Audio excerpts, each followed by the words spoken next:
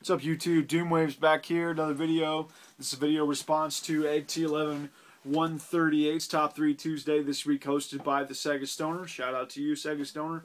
And the question was, your top 3 RPGs growing up. LegaiaRaSeru asked the question, and by the way, great list. I haven't played any of those games, but I really want to. I really need to get into collecting some really awesome RPGs for the PS1. I think I'm missing out because the only one I've got is Final Fantasy VII, and haven't actually played it. So this is going to be my top 3, and a couple of them, you know, are bordering on whether or not they're even RPGs. Actually, all 3 of them. All 3 of them were bordering on whether or not they're RPGs, and here's why. I didn't actually grow up with a lot of video games. We had them. We had an NES and we had an Atari, and Atari 2600. I'll just go ahead and mention, I guess, this one. I'm pretty sure we had this game as a kid because I remember it very vaguely. It's Sword Quest Earthworld. It's a very early RPG for the Atari 2600. If you know what you're doing, the Sword Quest games are really fun, but you gotta have either, you gotta get on the computer and look up what you're looking for, or you've got to trial and error, and it'll take you forever. You're looking for different items, and yeah, I mean, this is not actually in my top 3, but this is the only thing that came close to an RPG that we had as a kid, other than the first one on my list, my number 3, and that's The Legend of Zelda. Now, there's an ongoing debate on whether or not The Legend of Zelda, or any of the Zelda games, or even RPGs, and I'm not really a purist when it comes to RPGs anyway, so I can't really even tell you what exactly makes an RPG an RPG. But I know that I really like them. And so, yeah, Zelda was the next closest thing we had to an RPG, and I loved Zelda. And Zelda 2 is actually much more of an RPG, just because you're able to level up your health and your magic, and it's quite a bit harder. And yeah, it just had a lot more RPG aesthetic than the first one did, but the first one did require a lot of work to get all of the items that you needed to, and collect enough hearts so that Ganon wouldn't just totally destroy you in the end of the game. So yeah, Legend of Zelda. We had Zelda 2 also, but it was too hard and I never really played it a lot. Second one is another Zelda game, and it's Legend of Zelda Link's Awakening for the original Game Boy.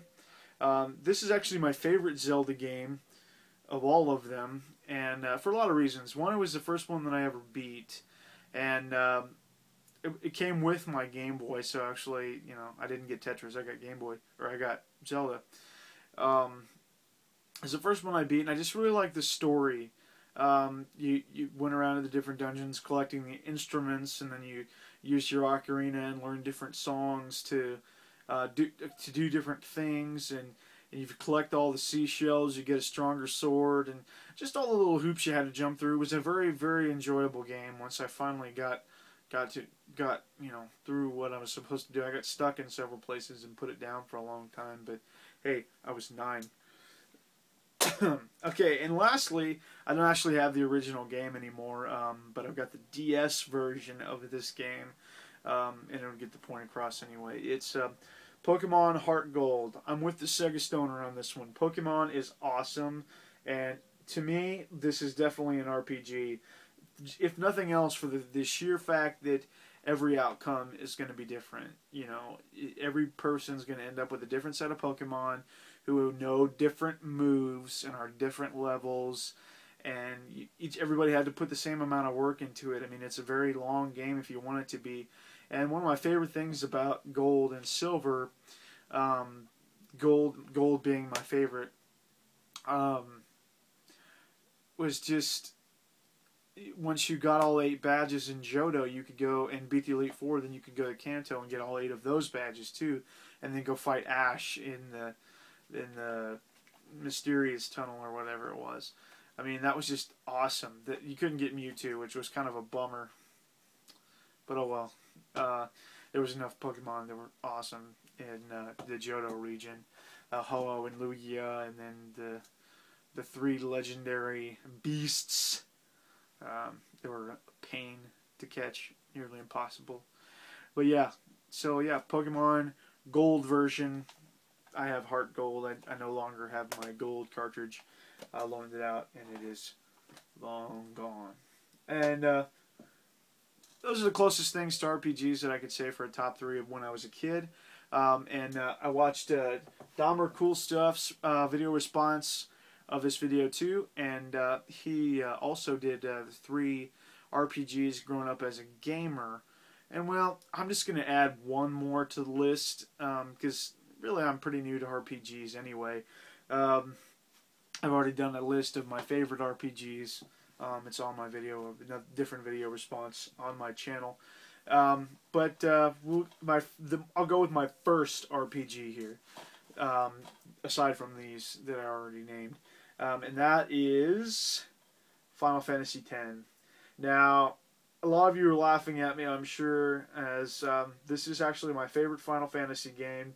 I've played it through more than once. I played it through 2 or 3 times.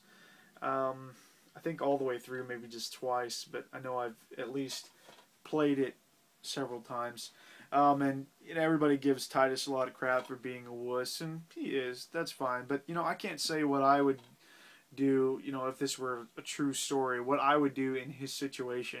I would have no idea, So, if anything, Titus is very human. He whines a lot, but, I know a lot of people that whine an awful lot. So, I'll cut him some slack. But by far, he's not my favorite character in the game. Hello, Auron is in that game. He's such a badass. And Kimahri's pretty awesome, too. So, yeah, Final Fantasy X for the PlayStation 2 was the game that got me into RPGs in general. It definitely got me into the Final Fantasy series, but also got me thinking, that I want to play other RPGs as well. So yeah, there's my top 3 favorite RPGs from when I was a kid. There it is. Doomwaves out.